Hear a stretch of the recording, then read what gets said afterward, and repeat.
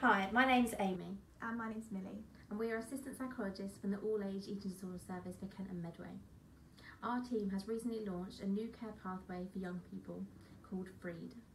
FREED stands for First Episode Rapid Early Intervention for Eating Disorders. But what is FREED and who's it for? FREED is an early intervention service for young people aged 16 to 25 with the first episode of eating disorders with recent onset.